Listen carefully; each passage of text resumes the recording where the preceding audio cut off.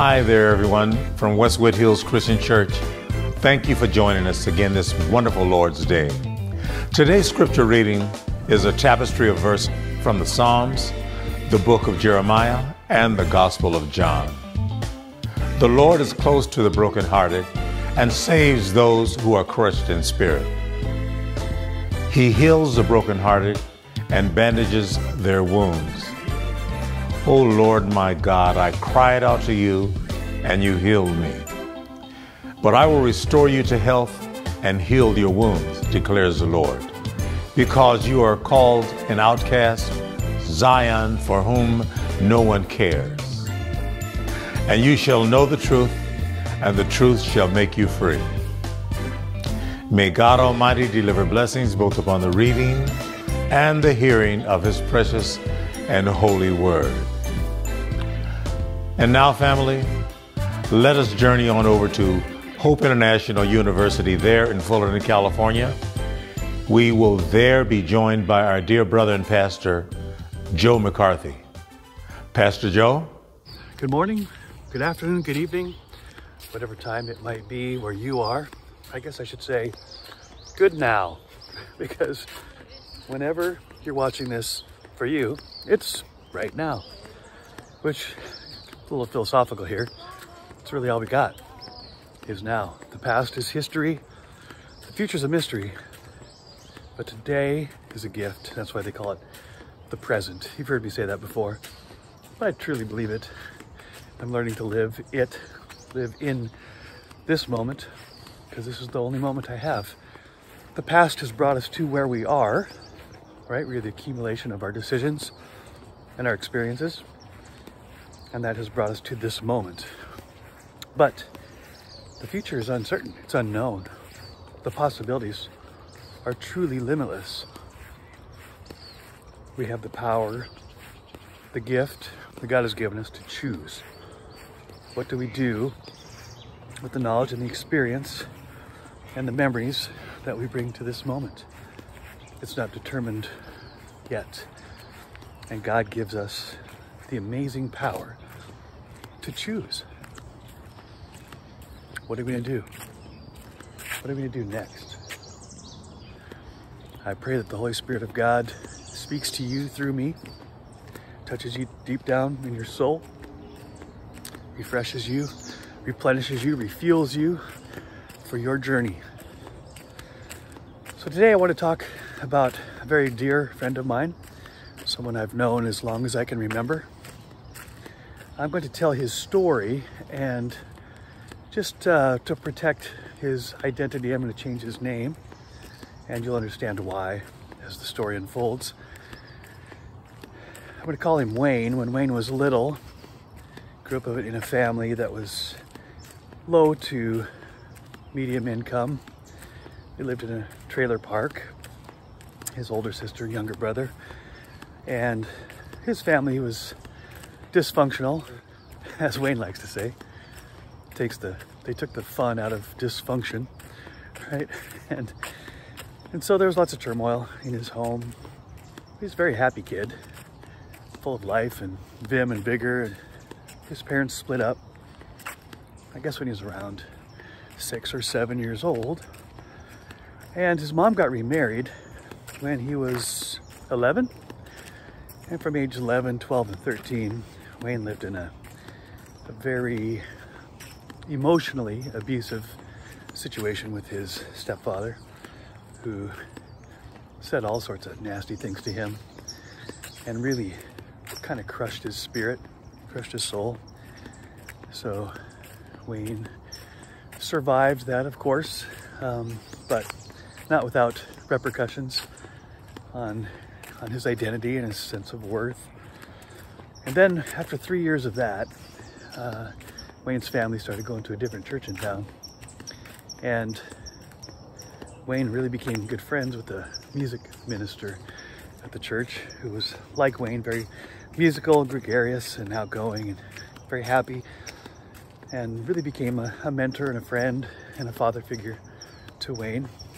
But unfortunately, after some time passed, a year or two maybe, I guess, things went dark in that relationship, and the music pastor took advantage of that friendship, that relationship with Wayne, and molested him a few different times. And as Wayne tells the story, he was totally unprepared for that, didn't even cross his mind that that was a possibility. So when things happened inappropriately, he didn't know what to do or what to say, who to tell. And then when it happened more than once, then it became a secret, like this big secret that he held, because he was ashamed of what had happened, ashamed that he hadn't told anybody, that he hadn't done anything about it. And Wayne just thought, well, I'll suck it up, trust that God's here somewhere. And then Wayne's mom noticed that something was wrong with him. Wayne was always a good student, and his grades were faltering, and Wayne was very involved in his youth group and his band and sports, and he just didn't seem like he wanted to do that stuff as much as he used to. So his mom kept asking him, Wayne, are you all right? Is everything okay? And Wayne kind of blew it off. But eventually, with his mom's persistence and mom giving him a loving place, a safe, supportive place to tell his story, Wayne revealed a little bit of what was going on. And his mother, of course, very protective of Wayne, said, let's go talk to the lead pastor at the church. He'll know what to do. So Wayne's mom and Wayne went to the pastor and told him what was going on. Not all the sordid details, but that the music pastor was taking advantage of Wayne, who was 15 at the time, and left it in the lead pastor's hands to do whatever was appropriate. A couple of months later, the music pastor was gone, apparently moved off to another state, and that certainly was helpful to Wayne. He re-entered, his activities and got very involved again with the youth group and the sports and the music, and really was very outgoing and successful in many outward respects. But inward, Wayne was broken. There's parts of him that were crushed and confused, couldn't really make sense of what had happened or why. And Wayne tells me that there are times when he would go into his room, many times, both when he was in the situation with his stepfather and also with this music pastor, and he'd just pray and cry and ask God, what's going on? I don't understand it, why? And as Wayne tells it, the only response he really clearly heard to his prayers was just the sense that God's saying, I'm here, I got you, I know, I'm here. No particular instructions as to what to do differently, and no force field to protect Wayne. Nothing happened particularly to change the circumstances. But Wayne did have a sense that God saw him, understood. I've known Wayne since he was young, really young. And he never really lost faith. Lots of questions, of course, but never really interpreted these as circumstances as an abandonment of God for him. Just didn't really understand why things were going the way they were. And again, God's answer to Wayne was, I'm here, I got you. So fast forward, Wayne grows up, he goes to Bible college, studies for ministry, travels the world, and finally gets married, settles down, and kind of thinking that all of that was in his past, turns out not so much, right? As Wayne describes it, he started to realize that it was like he was operating with only 3 limbs. Like one of his arms was tied to his side and he hadn't even really noticed. So he learned to compensate and was able to function with just 1 arm, 2 legs. But it wasn't until his marriage started to unravel, his relationship with his wife was pretty tattered and torn and raw, that Wayne realized at some point if I don't get some help, I think my marriage is doomed, which is the last thing Wayne wanted. He came from a broken family. He knew how much damage that would cause, not only to himself and his wife, but to his kids. So went to therapy to see if things could be salvaged. And one of the therapy sessions Wayne was sent to, they did this psychological drama role-playing exercise. And as Wayne describes it, it was this situation where the people that were going through counseling recreated the scene where the deepest traumas had happened in their childhood. But rather than playing themselves in the scene, people would role play together, and the person whose trauma they were role playing, everyone would have a part, except for the person who experienced the trauma. They would not play themselves, someone else would play them, and they would play either an adult that was there at the time when the trauma happened, or a new person, a new adult, or even themselves now as an adult, who then would go into the scene and rescue their child, their inner child, in the moment that the trauma was happening. And super powerful for Wayne. He says that, you know, he wasn't expecting it, but it was this almost a supernatural sense of freedom and healing and understanding when, in his role play, he stepped into the scene as an adult that wasn't there when the trauma actually had happened, and rescued his inner child, pulled him out of the situation, and made it clear that that could never happen again to the perpetrator, and called the police and helped Wayne get to therapy. And Wayne says it was just a transformative moment in his life, where he went from this victim, and he'd been victimized, so a victim, his life, the victim mentality, to empowered, right? To be able to rescue himself, his inner child, from that trauma.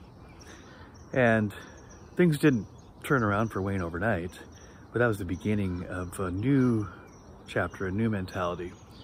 Wayne said that in therapy, before he got to that particular exercise, that his therapist helped him understood that because of what had happened in his childhood, there was an effect called arrested development, where he hadn't really fully grown into a mature man in some emotional areas because of the effect of the abuse.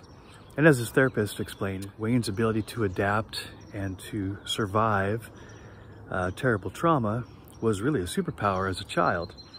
But because that was so effective then, Wayne just hung on to that, right? And wasn't really serving him well now as an adult, as an employee, as a dad, or as a husband. So it was time to heal that wound and get the use of that limb that had been taped down, had been wounded, and to heal it and bring it into use. God had been with him all along, never did abandon him, but that didn't mean that Wayne didn't need to do some work, right? To get some help and to understand that what served him well in the moment as a child wasn't serving him anymore. In fact, it was now a liability. And so it's been an amazing journey to witness, to watch, and to see the transformation that's happening in Wayne's life even today. Still got a ways to go, as Wayne would say in his own words, but on a much better path, not stuck in those traumatic moments of his childhood any longer. And as some of you may know, based on stories you've heard from my own life, or because you're listening and you know me, I am Wayne. That's my middle name, Joseph Wayne McCarthy. This is my story, but it's also my history, right? It's in the past, and yet the word history to me has come to mean something completely new and wonderful and healing and restorative, and that's the word history itself. The first three letters are his, H-I-S. History, my history is also his story, his being my Savior. Jesus history has brought me to where I am, right? But it doesn't determine where I go next. And when I allow my history to become his history, and integrate it into the bigger story of what Jesus has done for all of humanity, but for me individually, but that really does change everything. In fact, that gives me the power to make better choices now with what I'll do with my life today and tomorrow, and as long as God allows me to travel this earth. And it's interesting because a lot of people ask me, well, Joe, when this stuff was happening, didn't you feel like God abandoned you? Why did you cling to your faith through all of that? A couple answers have come to mind. One is, what else was I going to cling to, right?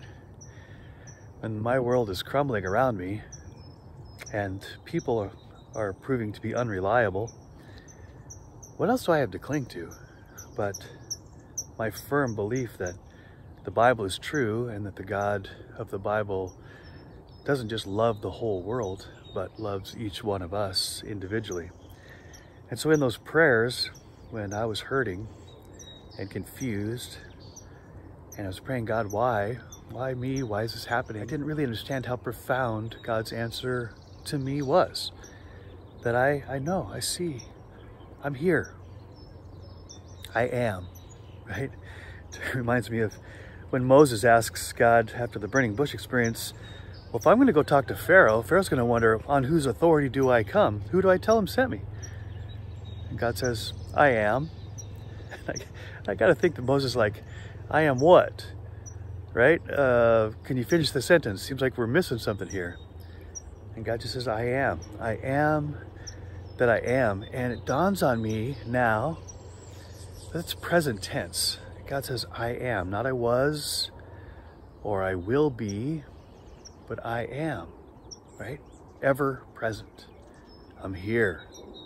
I am here now in this moment. That's what God's saying to you who are listening. I am. I'm here. When Mary and Martha, the sisters of Lazarus, asked Jesus, why did Lazarus have to die? If he'd have just been here with us, he wouldn't have died. Jesus says, well, do you believe in the resurrection? Mary and Martha, I forget which one, they say, yeah, of course. Someday in the future, right? Yeah, when all things are, when we die, you know, you're going to raise us all up to heaven. I believe that. And Jesus says, listen carefully, Martha, or Mary, whichever one it was. I am the resurrection and the life. Not I will be. It's not in the future. Not I was. I am the ever-present resurrection and life. And suddenly, after all these years of reading the Bible and following God's leading on my life and all the sermons I've heard, I hear those words differently than I've ever heard them before. Jesus says, I am the resurrection right now. I am the resurrection. I am the resurrection and the life. This is huge. It's much bigger than I ever understood. But not only is the resurrection not something that will happen after I'm dead, although the Bible does say that is true as well, but Jesus is saying, I am the resurrection right here, right now, and the life. These are present tense things, right? I am the resurrection. I bring life from death, goodness from badness, light from darkness, right here, right now, not someday. Not that I will be the resurrection, I am. It just, boom, hits me. Like the light bulb finally turns on. The resurrection is not an event. The resurrection is a person. And that person is ever present. To use the scriptural words, an ever-present help in time of trouble. The psalmist would say, my hope is you, God. I used to sing this song by Third Day a lot when I was a worship leader. And I got the words wrong. I didn't even look that closely because grammatically it made sense for me to sing, my hope is in you. Which it is. My hope is in Christ. But the words really are, As the psalmist would say, my hope is you, Jesus, my Savior. My hope is you. After Jesus is alive, after he died and crucified, and he's in the grave for days just like Lazarus, Jesus comes back from the grave to prove once and for all that all the things that he said are true, right? That he is the Son of God, that he does hold the power over death and the grave, and that it's available to each of us, not just when we die, but right now, and right now, and right now, that Jesus says, I am the resurrection. Whatever's dead in you, I can bring to life right now, not at the end of time. I am the resurrection, not I will be, right? But what really strikes me now is when Jesus is alive after he died and rose again. His disciples are hearing the stories, right? And some of them had seen Jesus in person. And Thomas, who wasn't there on these first appearances after Jesus' death, he's pretty skeptical. Well, who wouldn't be? Never seen anybody raised from the dead before. This seems way too good to be true, right? Can this actually be true? And so Thomas says what I think many of us would feel, I'll believe it when I see it. In fact, I don't think I'm going to believe it until I can actually touch the scars in Jesus' hands and his feet. And then Jesus, of course, he shows up in a room, appears in a room, like walks through the walls or whatever he does, and he appears in front of the disciples now with Thomas in the room, and he holds out his hands and he says to Thomas, here's the scars, here's the wounds, the nail holes in his hands, his feet, his side. And he says, you wanted to see it? You wanted to touch it? Go ahead. Thomas falls to his knees and says the words that we all have to say at some point when the realization comes that Jesus didn't just die on the cross, but he died for me, and he didn't stay there, but he busted out of the grave and offers new life to us right now, right here. And he says, look, I'm wounded too. You want to touch him? You want to see him? Thomas falls to his knees, my Lord, my God, right? There's no question now. There's no doubting Thomas anymore, right?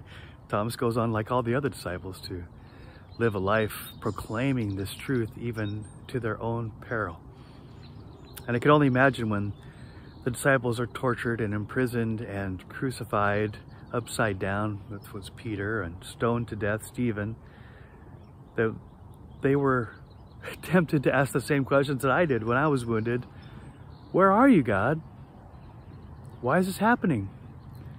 Jesus holds out his nail-scarred hand, says, I'm here, and I get it. I know what that's like. I was wounded too. I was a victim. Not because of anything that I had done, but willingly offered myself as a sacrifice so that by my wounds, by my stripes, you can be healed. Scripture. By his stripes, we are healed. Not we will be healed. We are healed. Does it feel like it sometimes? No. Do I live in the fullness of that promise? No. But it's available to me, and it's an ever-present revelation in my life that God loves me, and by his wounds I am healed. And perhaps I don't feel that way, perhaps I don't act that way all the time. I don't. But it's available to me now, and now, and now, and it's available to you now, and now, and now. We have a God who not only sees us, who is with us, but who has felt our pain. Rejection, betrayal, abuse, trauma. Mine doesn't compare to what Jesus experienced, of course. But I take great comfort in knowing that he not only sees me, sees what I'm going through, but he has experienced it and overcome it, right? So when Jesus says, I am the resurrection, he is talking about at the end of time, and he's also talking about now. I am the resurrection. He's offering that to you and to me, saying whatever's dead in you, whatever's wounded, whatever's broken, whatever's arrested in its development. That arm, Joe, that's been tied against your side, I can set it free. I have come to set you free. This is the truth. Oftentimes I think we are too limited in our understanding of what it means to be adopted into God's family. And we view salvation as a moment of time where you say a prayer and you ask God to forgive your sins and to live in your heart. And you think that's it, that's what defines me. But that's not even the reality of what we live in. Every day, every moment is a new opportunity, right? To experience the resurrection power that Jesus says, I am the resurrection. And that same power that raised Jesus from the dead lives in me. Lives, that's a present tense. It lives in me. So I may not be operating on all those cylinders, but they're there. So my prayer for me, my prayer for you, is God, continue to reveal that truth that keeps on truthing, the truth that sets me free, that Jesus is, that God is the great I am, ever-present help in time of trouble, and that the resurrection power is available to me, to you, in each and every micro moment of our lives. We do not have to live as victims any longer, because death and hell and the grave and the hatred and the abuse is the past. It has brought us to where we are now, but it does not determine where we're going. And in the now is Jesus, who says, I am here. I know, I see you, I get it. I've felt it. I've got my own wounds, right? And by my wounds, you're healed, set free, limitless. And eternity begins now. So God, help us to embrace that. Continue to reveal that truth that keeps on truthing, that my salvation isn't determined by a moment. My salvation is available to me every moment, every breath, every time I blink, every time I breathe, everything that I do, everything that I think. And that, God, you have brought me safe thus far. Your grace, right? Your grace has brought me safe thus far. I'm still alive, not unscarred, but I resemble you. My God, you are scarred as well. And yet you have shown me that scars don't define me, right? In fact, now, instead of hiding them and trying to pretend that they're not there, I can stand and show them, as Jesus did, and say, they don't define me. I am not my scars. They are a part of who I was and who I am, but they don't determine who I'm becoming any longer. I've been set free. That's the truth that keeps on truthing, the truth that sets me free, right? It's remarkable. It's transformative. It's salvation every breath, every micro moment. So my relationship with God is not defined by a prayer or a moment in time. It's defined now, and now, and now. For many years of my life, I was walking wounded. And God, with his love and tenderness and healing power and persistence, is helping me understand that now I'm a wounded warrior. I'm not denying the fact that I've got wounds. We all do. But my wounds are no longer just something to hide and to be ashamed of. They are my trophies. They are a testimony of God's power to take what others meant for evil, what Satan meant for evil, and use it for good as only he can. It's miraculous. From walking wounded to wounded warriors. He binds the brokenhearted right now. Binds their wounds sets the captives free. I'm sure you can identify with that on some level. Brokenhearted, captive to your own mind, your sins, your choices, your trauma. Jesus is here, there, now, to bind up your broken heart, to set you free. Receive it, believe it. My story, your story, our story is history. It's in the past. But when it becomes his story, it becomes the present. Our past doesn't determine our future. It's determined how we got to here, but it does not determine where we go from here.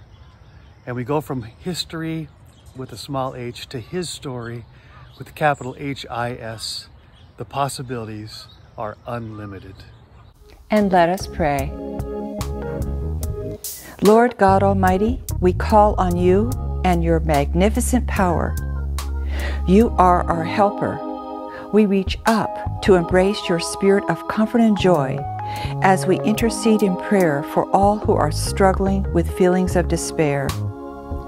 Grow within each of us seeds of praise that sprout through the obedience and following and worshiping you, Lord. Help each of us to put our faith in you, to seek you with humble hearts, hearts that bow to that name that is higher than all names, Jesus our Lord, our bread of life and our living water. We pray these things in the almighty power and glory of Jesus' name forever. Amen. So we thank you so much for joining us today, and we pray that you go this week with the living water and the bread of life.